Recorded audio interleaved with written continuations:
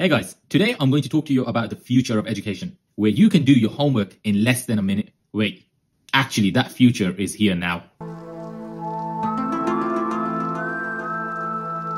But before we get into that, let me introduce you to the main characters in our story. Character number one, you. Homework takes a long time to complete. You end up watching videos like this instead of doing your homework. This is where the hero or the protagonist of our story comes in. The artificial intelligence GPT chat, which was released relatively recently and is free for all to use. What I want to do is look at what it can do and can it really solve your homework in less than a minute. But before I look into the question of homework being done within less than a minute, I want to first look at the features and how this whole GPT chat works. So let's dive right in. Let's see what ChatGPT can do for us. Let's start with a simple question. Let's say, for example, what is 2 plus 2? 2 plus 2 equals to 4. Easy peasy. Let's see if we can ask it some more complicated questions. Something you need more than a minute to do. Let's say if it can teach me Newton's first law. Let's see what it says. It says Newton's first law states that an object will remain at rest or in motion at constant velocity unless cool. So it gives us some sort of a definition. It even talks about where this was found in Isaac Newton's book. But perhaps I'm a buffoon. I'm an idiot. Well, not perhaps, I definitely am. Let's make it a bit simpler for myself. So let's say, teach this to me like I am a 5-year-old. Sure. It says, sure, I can explain it in a way that a 5-year-old might understand. See what it says? Imagine you're sitting in a car. If the car is moving at a constant speed, you will feel like you're just sitting still. This is actually really good. So like, it's gone from just giving me a kind of a textbook definition to now explaining it to me like I'm a 5-year-old. I'm not quite sure if 5-year-old is the right word for this. Maybe like an 8-9-year-old could understand this. But I guess you could give it further prompts and you can ask it to simplify further. But very quickly, we have found answers in a simplified manner that even Google can't do. And it's answering specific questions. It's not giving you a vague, somewhat similar answer. It's giving you that specific question that we wanted answered. So how about if I wanted to do some code? For example, teach me about curl. Curl is a command line utility for transferring data from or to a server. Okay, making HTTP requests, etc., etc. Again, you can see it could give us very useful information. Can you show me how I can use curl for some example use cases? So it's even giving you what you need to type in. It's even giving you what you need to type in, for example. Yeah? If you want to send a post request with JSON data in the request body, use the following command. Now you don't even need to worry about writing code. You can just get it from here. Absolutely amazing. And I know people have gone on and actually written heaps of code on this already. Wow. Let's see, can it write stories for us? How about we write a story? Is it write a 5,000 word story of Macbeth? Main character is SpongeBob. It is set in the future. Add lots of detail and dialogue to the story. And wow, it is just churning this out left, right, and center. And it's doing it in less than a minute. Absolutely amazing. So what I did was I thought, hey, let me see what some really intelligent and clever people think of this. So I messaged my friend Amna from Cambridge University. So I thought, hey, let me speak to her and see what she makes of this. So an essay question of mine, which I did for a Cambridge essay earlier this year, was actually inputted into the ChatGPT software.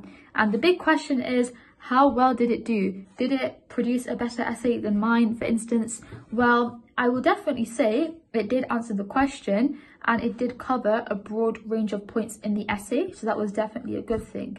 However, I wouldn't particularly qualify it as a first class essay because of the fact that all it has done is answer the question in a very simple manner. It's not very original. And this is the thing with AI generally, even the ones which can write student essays, all they do really is regurgitate information which is already out there. And in that sense, they aren't really producing anything original, which to get a high scored essay, you would have to do. In order for an essay to actually be qualified as a first class essay, it must, for instance, interrogate the question itself, flip the question on its head, and also build an argument. With the essay that ChatGPT produced, it didn't really have an argument. It just said, the answer to the question is this and this, and overall, this is the answer to the question. And I think that when it comes to essays, you really have to have your own original opinion, and you have to put that forward. And that's what this essay lacked. Alongside this, people say the citations aren't necessarily accurate. With ChatGPT, I did check the citations and they did seem to be accurate, which was definitely good. However, because it largely has regurgitated information, it will probably be flagged up in plagiarism reviews. It has already given wrong answers, it has already given misinformation, and so In a sense, I do think ChatGPT is being overhyped, and it's really important to consider the fact that there are still many gaps which needs to be filled. Alongside this, however, it's definitely an impressive development, and it definitely deserves the recognition that it is getting. By the way, she also has a YouTube channel. You can see over here. Do check it out. It's a very cool channel with some amazing insights that even I wasn't aware of. And I was like, whoa, this channel is an amazing godsend. Let's actually consider whether GPT Chat is actually the hero, or is it more of a vigilante, anti-hero type character in our story? Do we actually want to complete our homework in less than a minute? To answer that question, I think we need to go back a few layers and think about what is the purpose of homework?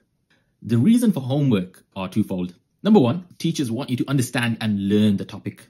And number two, teachers want to assess your competency and ability on a particular topic. They want to see how well you understand. So linked into number one, it's a tool for assessment. Now, if we are using GPT Chat, you're not really understanding and learning the topic, and you're not really giving a fair reflection of your own abilities. In fact, you are giving a reflection of GPT Chat's ability. I would say, in this case, that it is not a good use to utilize GPT Chat to complete your homework, despite the fact that it can do the job to a pretty good extent.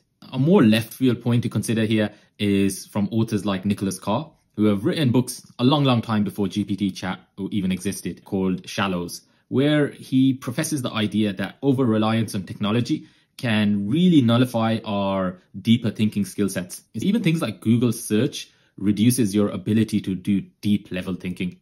And is that really what we want from our brains? Do we really want to turn into a vegetative state and not really have the ability to do deep and reflective thinking for ourselves? I don't know about you, but that's not the kind of life I want to live for myself. As I have mentioned in other videos, the world is evolving. You have robots on one side and you have humans on the other. Now, if we look at what a human can do and what a robot can do, a robot is faster than you, is cheaper than you, it doesn't make as many mistakes, it doesn't need a salary, it just requires a tiny bit of electricity, it doesn't need food, it doesn't need to rest, it doesn't need any of these weaknesses that are associated with a human. So it can do every single thing that you can do, and it can do it faster, cheaper, and much more efficiently. So what is the place for humans in the future? You only have one advantage and one advantage alone, and that's understanding. You have the ability to understand, and that is something that we must retain even with really amazing and crazy softwares that exist, such as GPT Chat. And there is this idea floating about, which is that ChatGPT could potentially replace students because of this ability to generate student essays. However, the important thing to bear in mind is that schools and universities will likely adapt their modes of assessment to combat this.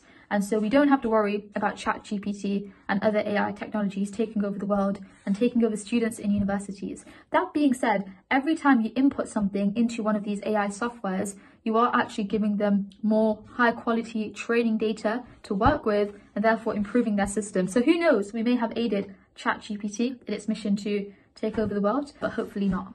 In my eyes, the future of education is probably going to shift from writing pieces of homework or writing essays and articles to actually verifying what these highly intellectual, highly refined models are producing. It's more of a verification than actually writing job.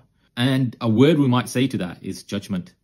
So judgment, as Naval Ravikant says, we want robots to do the work and we want to be paid for our judgment. And what's going to happen is that even small amount of judgment difference, like if my judgment is 1% lower than your judgment, your ability to earn income will be almost 10 or 100-fold, because judgment and judging ability will be the deciding factor, because all else will be equal, because everyone will have this tech available. In a few years' time, your schools will have these tech installed within your school systems. Talking about homework, I have some homework for you. A lot of you haven't subscribed to this video because apparently likes are still a thing and they make a huge difference for the algorithm. Please do check out GPT Chat and subscribe for more videos like this.